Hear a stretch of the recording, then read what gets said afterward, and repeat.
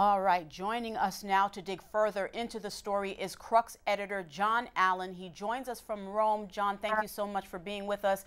As you've heard, we have reported on what we know so far about this troubling story. There are divisions within the Catholic Church. How severe are they, and how should they be addressed? Well, look, I mean, I think there are two things that are clearly true about this remarkable story involving accusations from Archbishop Vigano, the Pope's former ambassador in the States, that Pope Francis knew about and covered up allegations against Cardinal McCarrick.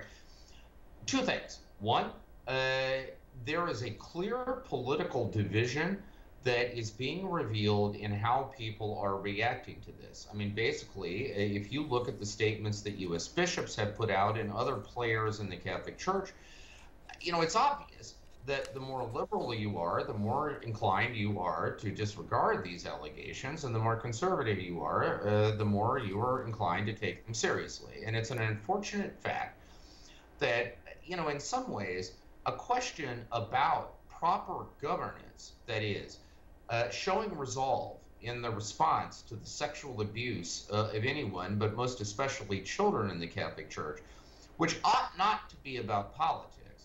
That issue in this case clearly seems to have been hijacked, at least in terms of how people are reacting to it, by those political divisions. The other point is that none of this has absolutely anything to do with the factual question at the heart of this story. Which really now boils down to what the Pope knew and when he knew it.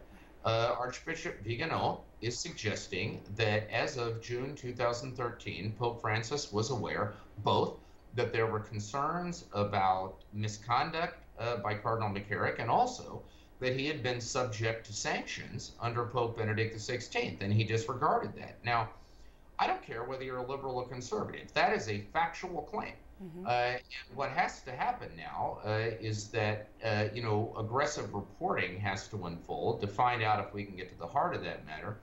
And at the same time, I would also say that anyone who is in possession of information that might bear on this one way or the other, whether that's the Vatican or the Papal Embassy in Washington or the U.S. Bishops' Conference or anyone else, you know, I think they are obligated to come forward and tell us what they know. Because if Catholics around the world cannot have confidence that their Pope won't cover up accusations of sex abuse, then I'm not sure how we ever go forward on this issue.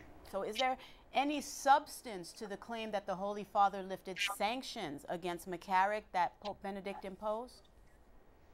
Well, you know, that's a task for reporting and for disclosure, I would say, to stand up to. I mean, at this stage, you know, at Crux, we do have information that we are still scrambling to confirm, that there was some kind of discipline imposed under Pope Benedict XVI. But as I say, we are not yet in a position to confirm that. It is a form of sort of secondhand accounts. I mean, I take on board what the Pope said on the papal plane on the way back from Ireland Sunday night. You know, he said, you know, reporters, do your job. I think that's what we're all trying to do. The Pope has tried to combat the clerical sex abuse crisis in a number of ways, as you know and as you've reported.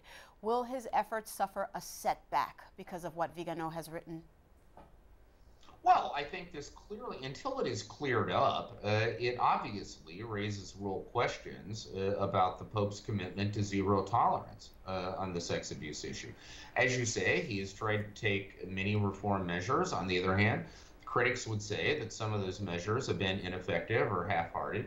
You know, what I would actually like, Liz, is for us to be able to get to the factual heart of the matter here, so that we can return to what is really the more important debate, which is what remains to be done for the Catholic Church to be able to credibly assure people that their children are safe in this environment, and that anyone who jeopardizes the safety of those children, whether it's by abusing them or covering it up, will be subject to swift and sure punishment.